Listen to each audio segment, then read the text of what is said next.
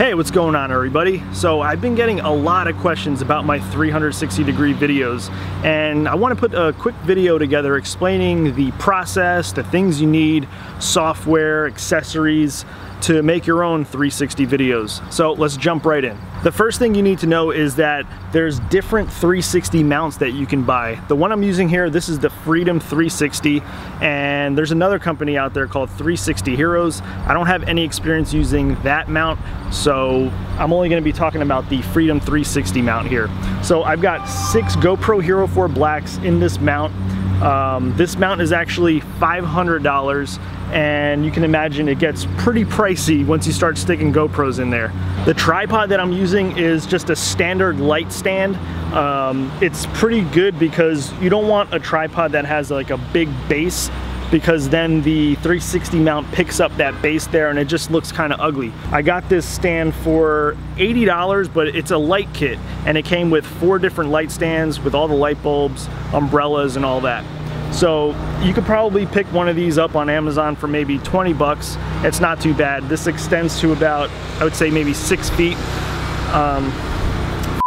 So I'm gonna have to change my location because they're starting to cut grass here. Okay, I'm inside now. I should be free of noise. So the one problem with this light stand is that it's not sturdy enough. So if it's windy, it's gonna kind of wobble a little bit. So they actually sell mounts that are made specifically for 360 cameras. So if you want something that's really professional, you can actually just check out the description. I'll link to one, but you gotta remember it is very pricey. So if you're gonna be doing like crazy professional stuff, I would go for that. If you're just gonna be just learning, just starting out, a simple light stand is fine. A tripod's fine too, but remember what I said, if there's a big base, it's gonna pick that up. The next thing I wanna talk about is the cameras in your 360 mount. So ideally, you wanna have the same cameras in the mount. And also, you wanna make sure that the cameras that you're using supports a 4:3 aspect ratio. You can't use 16:9 because it's cropped. It's like a rectangle. If you use 4:3, it's a nice big square. So the field of view of the cameras captures a really wide view so that the software has enough stitch points so that you have a nice spherical 360 video. Now with the HERO4 Black, you have several settings. You could use 960p, 1440p, or 2.7K 4:3. So you have to use the 4:3 aspect ratio modes. So now in each 4:3 aspect ratio mode in the camera, each mode supports different frame rates. So the next thing you gotta remember is to use the same frame rate on every single camera. Now with 2.7K 4:3, you get a max of 30 frames per second. To 1440p, you get a max of 80 frames per second, and I believe 960p is a max of 120 frames per second. Now, if you don't use the same frame rate on every single camera, the synchronization process in the stitching software is gonna be thrown off and your footage is basically gonna be useless.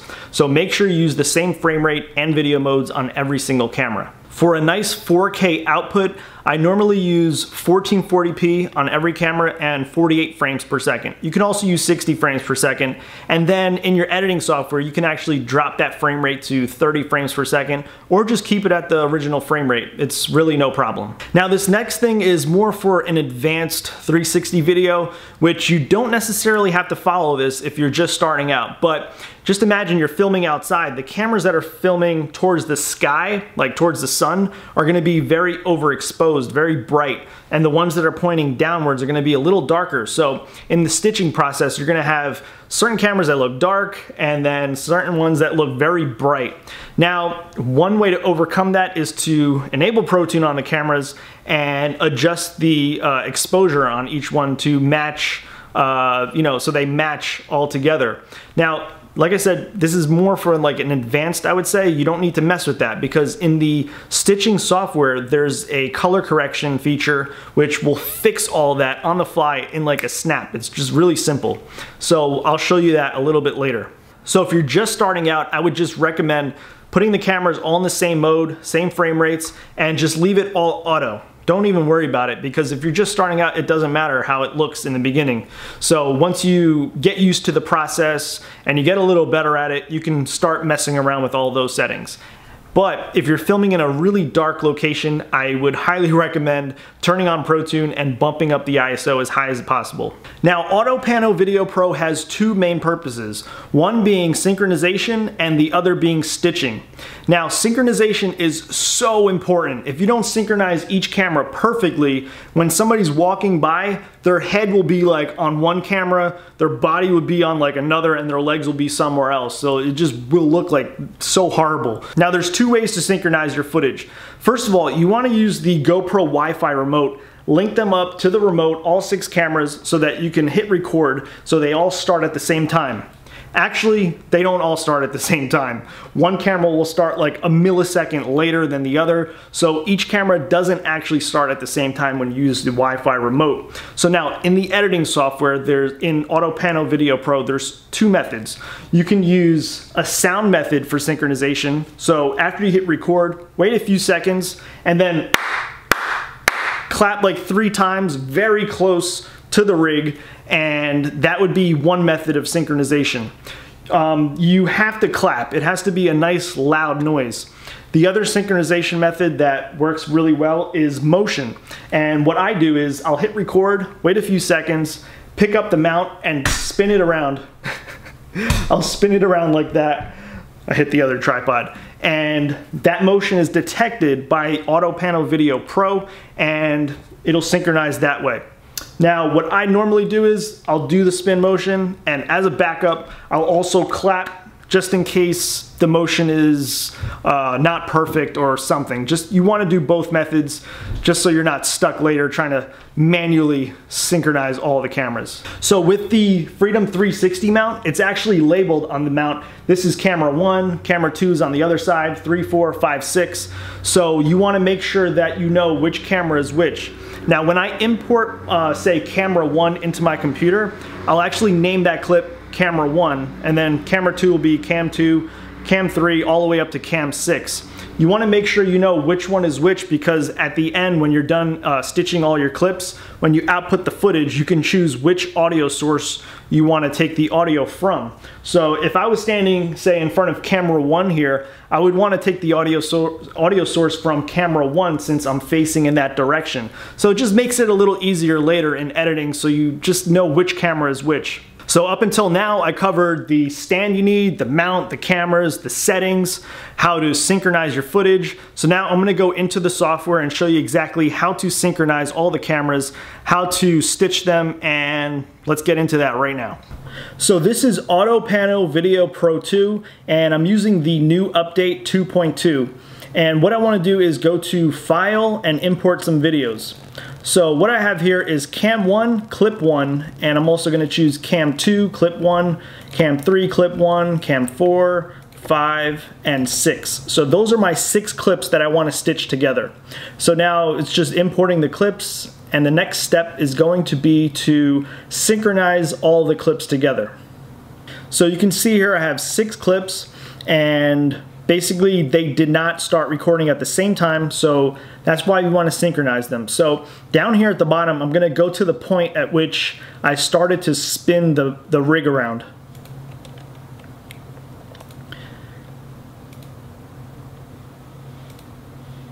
It looks like we're starting to get some movement on camera 3 here, so I'm going to go to Synchro, and I have this set to 10 seconds, which is fine, but if you need to use more, like 30 seconds, what this will do is search 30 seconds before, 30 seconds after the point at which you put the marker at, and it'll detect the movement using that indicator. So 10 seconds is fine for what I'm trying to do. So I'm going to do use motion to synchronize, and this does take some time. It has to look through, like I said, 10 seconds before and 10 seconds after to have an accurate synchronization.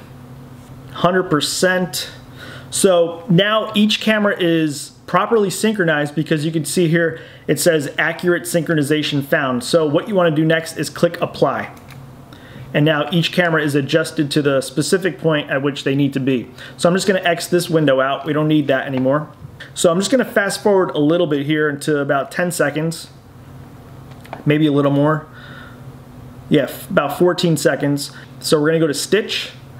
And I'm going to select GoPro because that's the cameras that I'm using, and then I'm gonna do stitch at current position. For the sake of this tutorial, I'm gonna do current position because it's a lot quicker than current selection, although the current selection feature is a lot more accurate. So you might want to use that when you're doing your videos. So I'll just click stitch and the video is going to stitch together. Okay, we can see here it's almost done. I'm just going to X out the stitch window and X out the input videos. We don't need that anymore. So you can see that it's stitched together. It looks pretty good. And what you can do in this window here is adjust the middle point. And so when you start watching the 360 video, this area here will be the center of like what will be in the center. What this also helps you do is adjust the horizon. So if you have, say, if the camera was on the stand and it was slanted a little bit, you can actually fix the horizon so that it's straight. So my camera was perfectly straight, so my horizon is pretty much perfect here. So the first thing we notice is what I mentioned before. So the cameras that are pointed at the sky were overexposed, very bright. So what the camera did in the auto setting was try to adjust that so that it can look better. But in fact, it does not look better because these cameras down below had to brighten up a little bit because it was too dark. So with this editing, with Auto Panel Video Pro, what you can do is go to color, and you can mess around with what you want set here. So if you notice, this area here is kind of, you can see the two different stitches. It doesn't look that good. So on the left, top left here, I'm gonna enable exposure, color, vignetting, and gradient, and then click apply. And this weird line here should disappear. It'll blend the two together. Okay, so let me just adjust this again, and now you see that it's not there anymore. It looks pretty good. So when you adjust the horizon like this, after you know it's like straight, what you want to do is click apply, and it'll set that setting there. So that's your first 360 video. That's all there is to it. When you're done stitching your video, I mean, this is looking good. What you want to do is go to render, and you can choose the different output types. You could just use MP4, that's fine. And then the preset that they have built in to the software, you can just use H.264 4K. And the frame rate, you can see that it's going to output at 2997 frames per second, or you can do as original video and it'll change it to 48 frames per second. 2997 is fine, so I'm going to do as preset. And here's what I was talking about before, the audio source. You can choose which audio source you want to use, and this, you see, it makes it a lot easier knowing which camera to choose the audio source from. I'll just choose one, and then you just want to choose your save location, and then just hit render, and it'll render it out. So let me cancel this out and just show you something here. Edit, and then settings, and MP4 presets. So I made my own preset, 4K 2997, 50 megabits per second. So I want to make sure, okay, so the standard is NTSC, so you want to make sure that you choose the right one that you're, depending on what country you're from. NTSC is fine for me. Frame rate I want is 2997, and bit rate can go, you can bump that up really high if you want. So that's my preset that I created with the output of 4K. Now after you're all exported, you can preview your clip, and it'll just be a 2D flat image, just like this. It's not gonna play back smooth because I'm recording at 1080p and my computer just can't handle it. But you can see it's just a flat image. So now if you wanna edit this clip and put a bunch of different 360 clips together, all you have to do is import this video into Adobe Premiere. That's what I'm using for my editing software. And then you edit the clips together just like that. You just want to make sure that your preset matches the video. And then you just want to make sure that you export the video at the correct resolution, which is 4096 by 2048. In the future, I'll do a video on how to export your video in Adobe Premiere using 360 videos. So once you have your video exported from Adobe Premiere, there's one more step you need to do for it to work on YouTube. So at the moment, YouTube requires some metadata to be added to your 360 video so that it's possible to watch on YouTube as a full spherical video. So I'm gonna have a link in the description to the software that you need to do this, but you open up the software, you'll get the window to import your video clip, to inject the metadata, and I'm gonna go to my clip here. It's clip 1.